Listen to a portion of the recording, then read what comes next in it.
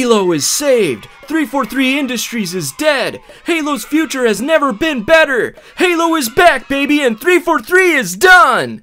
Nah, this is just the same cycle the Halo community falls in whenever they think there's positive news. Temper your expectations.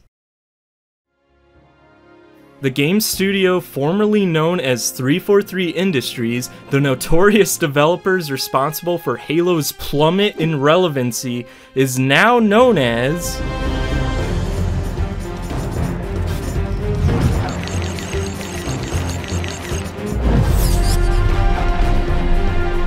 Halo Studios. And what a funky logo that is. What the hell?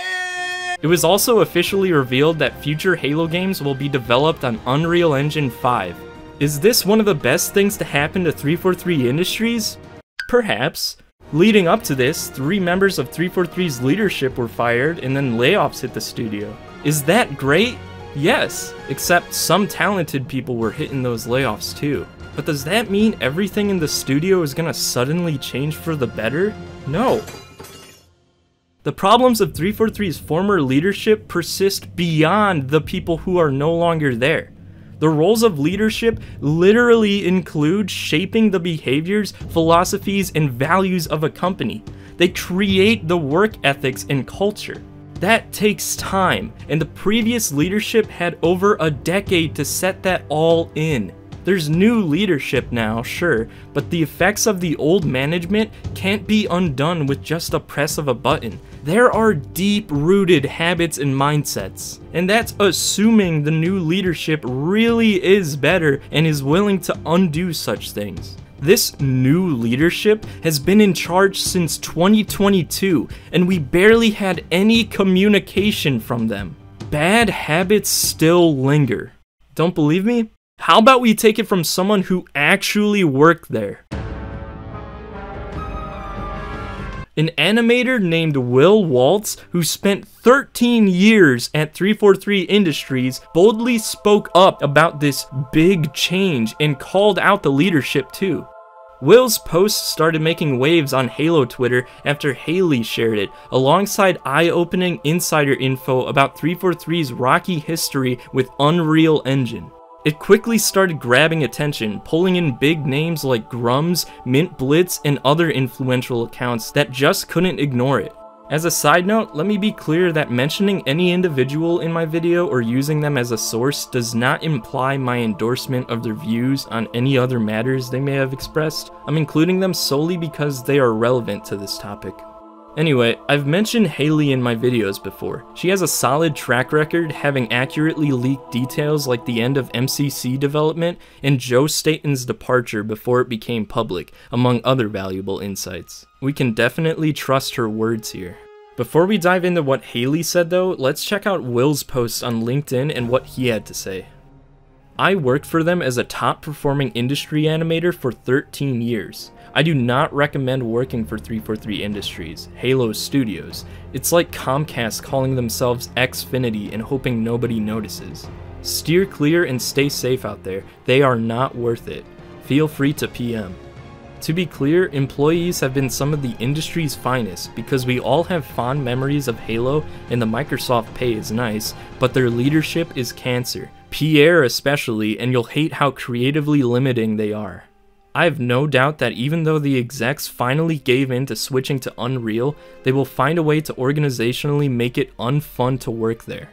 So, as I was saying, leadership can still be rotten despite there being 3 less people in those leadership positions. People praise Pierre so much just because he led the team that made bug fixes and updated the Master Chief Collection. Keep in mind, the devs did all the work, not Pierre. The task at hand is much different now though. We're talking about creating entirely new Halo games and steering the direction of the franchise, not just fixing a broken game. We only have a faint idea of the creative vision he directs, and based on this X343 developer, Pierre is far from the saving grace that Halo needs. He goes on to say, CE played a huge part in the decision to go towards games as an animator for me too. Well, that and CS 1.3.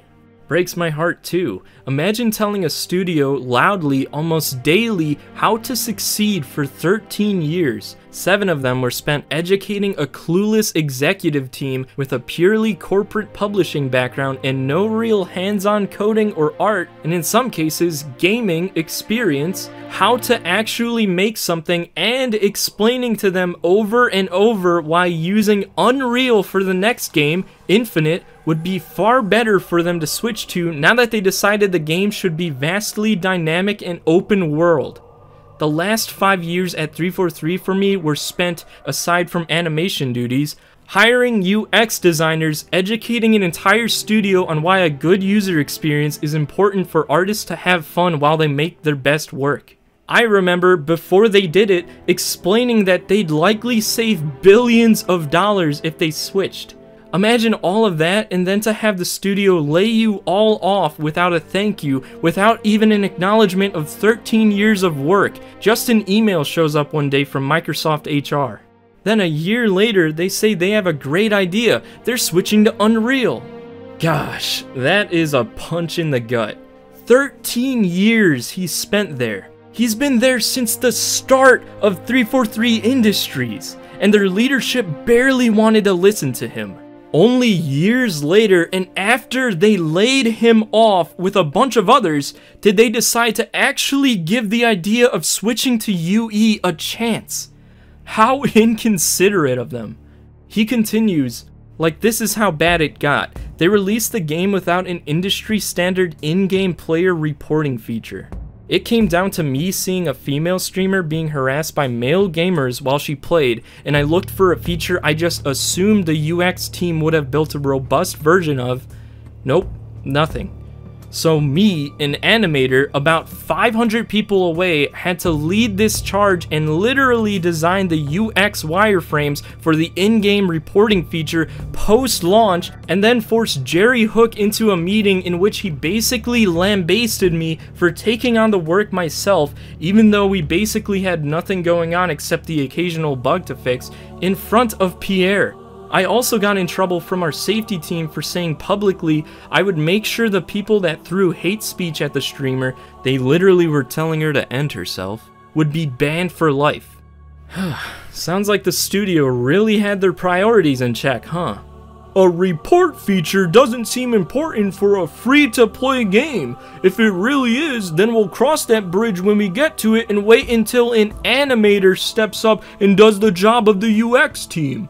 Yeah, great work by the leaders there. They're very organized and got all the key stuff down pat. It's also just ridiculous how this animator was harshly criticized for getting the report feature in the game while his duties were minuscule. And by the way, this happened months after the old leadership departed, so this was occurring under the new leadership with Pierre at the helm. Let's get through the rest of what Will had to say.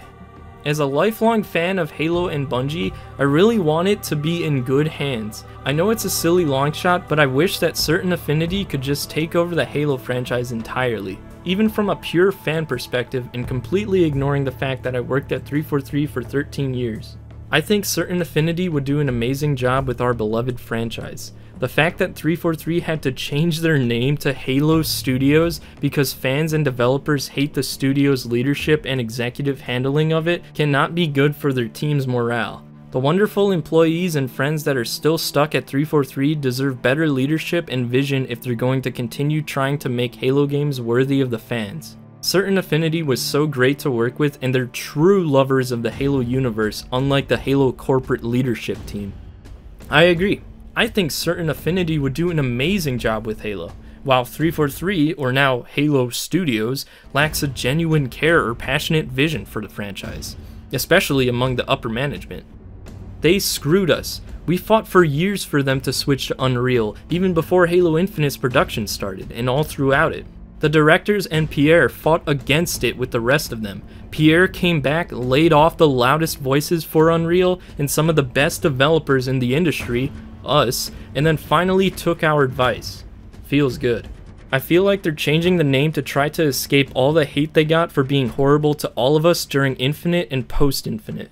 forcing everyone to use slipspace for 7 years after we told them we needed to switch to Unreal to keep making good on our promise with the fans is like the abuser cherry on top. Well, actually, making it seem like they just thought up the switch to Unreal is the cherry on top. What makes this even more interesting is the insider info Hailey shared, which lines up with Will's claims that they'd been pushing leadership to switch to UE long before it actually happened. Let's see what Hailey had to say. Former 343 dev slams leadership, calls Pierre Hintz cancer, and argues that Halo should be handed over to Certain Affinity. He says 343 rebranded to Halo Studios to escape hate and warns others against working there. This person spent 13 years at 343 Industries. Will Waltz also said that 343 is making it appear as if they only recently considered the move to UE5, when in reality, this was suggested to leadership many years ago. This so-called new dawn for Halo just seems like a marketing ploy, but I won't deny that their future games could be good. Yeah, the way this is all being marketed seems like just a show to capitalize off their new look and decision to use Unreal Engine. Their next Halo product might not be a letdown, but think about how much of a compliment that really is.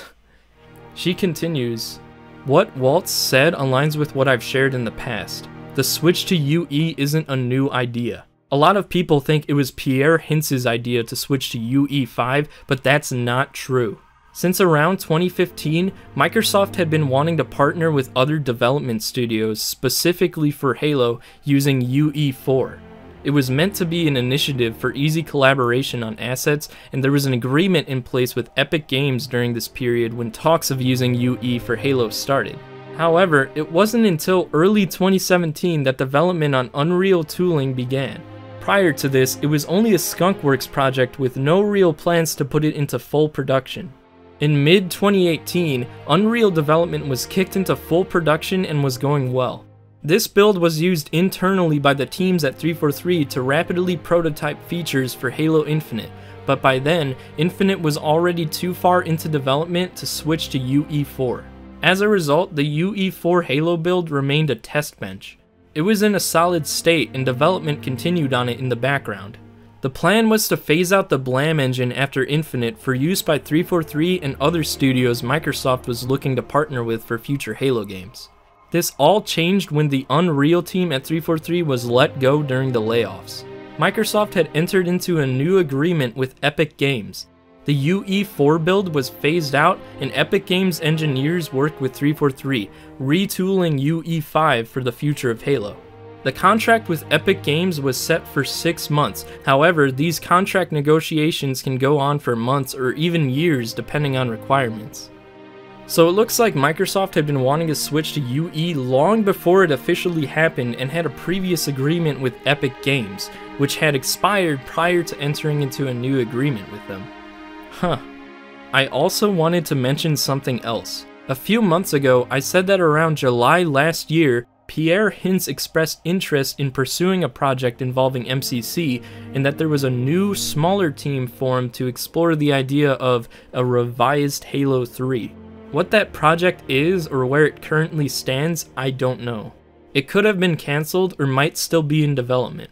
I'm starting to think that it might have been Project Foundry or the Halo CE remake. Personally, I'm hoping it was Project Foundry, as I don't want them touching Halo 3. I don't either, and that's not the most personal opinion. Lastly, I want to emphasize that I'm not taking a side on Waltz calling Pierre Hintz cancer. I only quoted him. Many other things he mentioned aligns with the information I've shared in the past. Very good to know.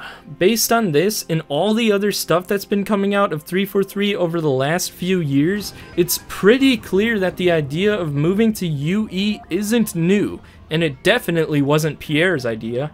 In fact, he actively opposed this idea, which ended up slowing down development.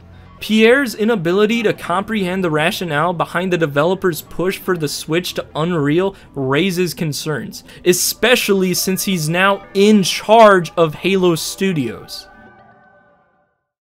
So there you have it. An employee who was with 343 for 13 years is telling you that the new leadership is just as awful as the last, and even called Pierre cancer. A taste of the new leadership directly from an employee under it. This is what so many people out there are praising. This is the leadership that people swear will save Halo. Forget all the signs of mismanagement and the stories that continue to come out. Let's just keep giving the abuser more chances. They might be different this time. I mean, look, they're saying they're gonna do better and they've got a new name, so they must be different. It's not like an ex-con who just got bailed out of prison and is now saying he's a changed man because he's wearing a new shirt. No, it's not like that at all. We should give them our full trust. Why do people keep falling in the same cycle? I get wanting to be hopeful, but you gotta be realistic. Just because the people in the studio's leadership are different doesn't mean the leadership itself will be different. In fact, this new leadership consists of people who were friends with and worked closely with the previous leadership. Halo Studios is just a superficial change, and even looking past the studio, we can see why things aren't so promising. What about Microsoft? They're responsible for the awful state of Halo as well, so let's not forget about them. Who's to say their influence on the franchise won't be the exact same or even worse? There wasn't a shakeup there. The people who have been managing Halo since its decline are still there.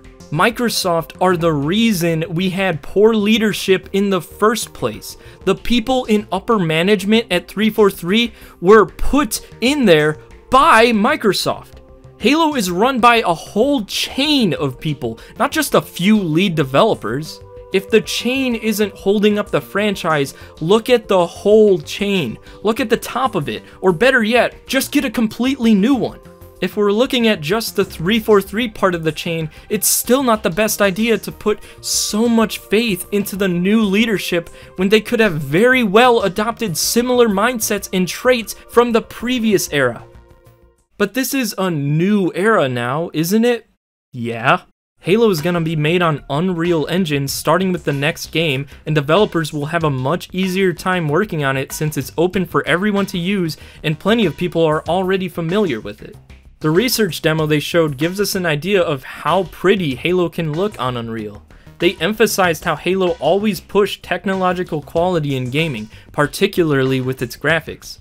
Halo was known for its graphics, but it was also known for its gameplay and depth, so I hope they're not prioritizing how it looks over how it plays, feels, or how much it offers. We know absolutely nothing about Halo's other features on Unreal. Looks are not everything. It shouldn't matter how pretty something is if it doesn't offer a good experience. This is gorgeous, but this is an absolutely awful space to fight bad guys in.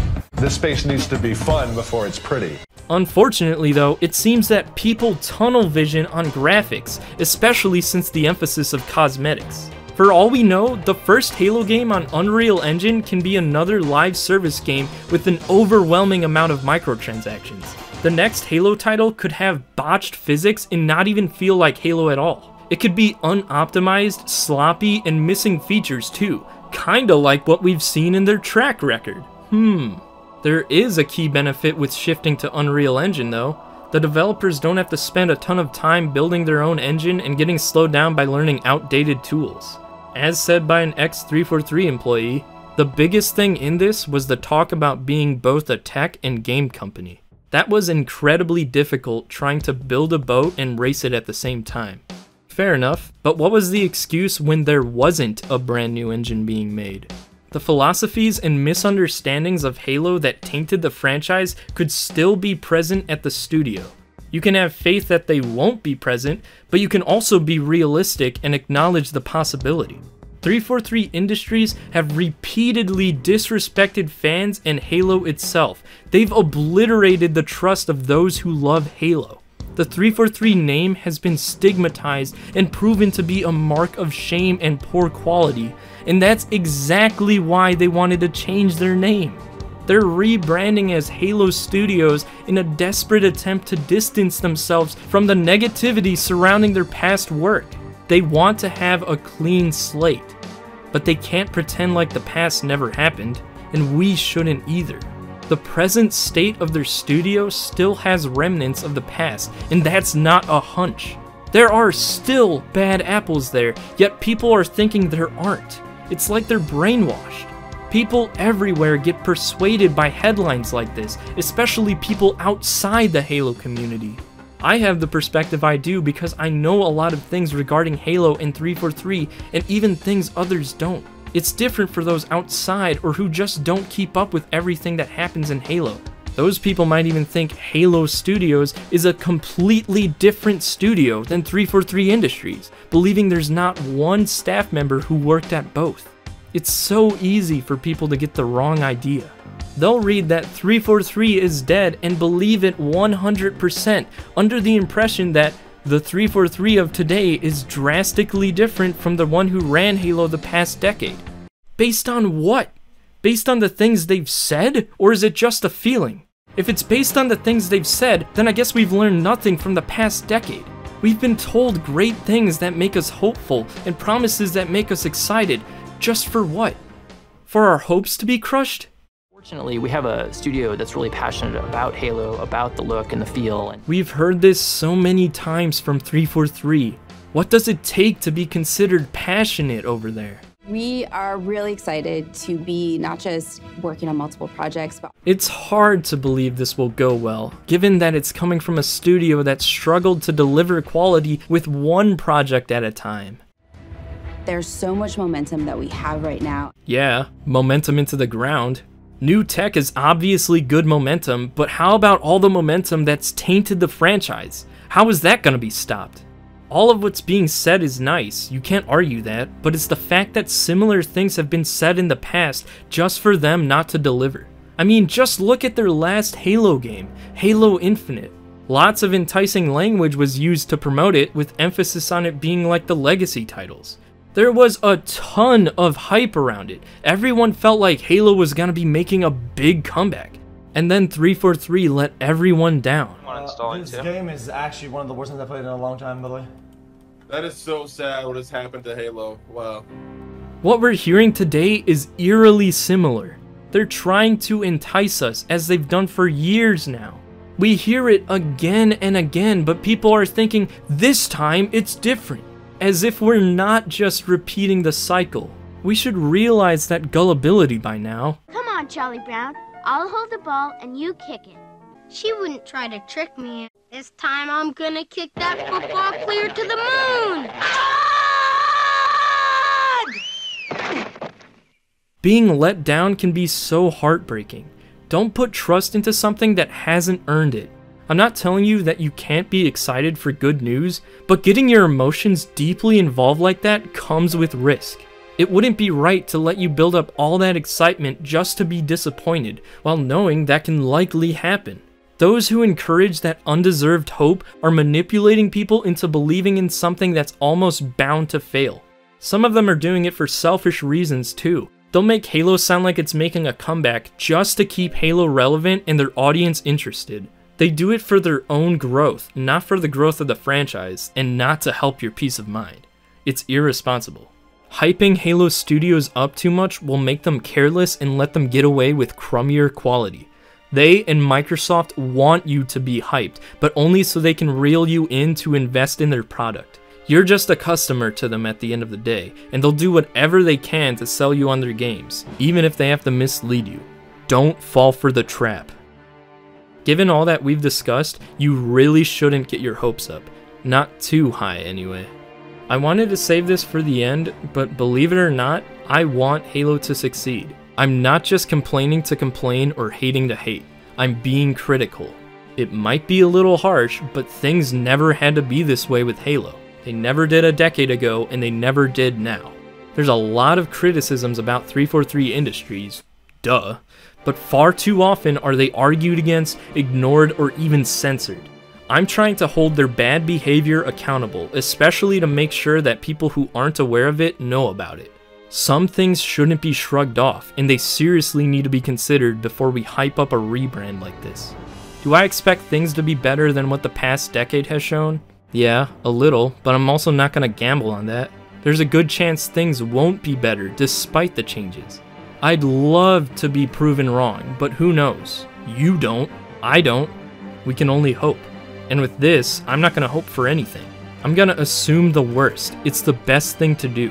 Again, don't give trust to something that hasn't earned it. If they give us enough reasons to believe they're capable of making a true Halo experience and will do it, then, and only then, will I give them trust. I want to trust that they're making changes for the better. I want to trust that they're aware of their mistakes and know where they went wrong. I want to trust that they won't repeat history and are truly in it for Halo and not themselves. But I can't. Many of us can't. I guess we'll just have to wait and see. But until then, don't get your hopes up.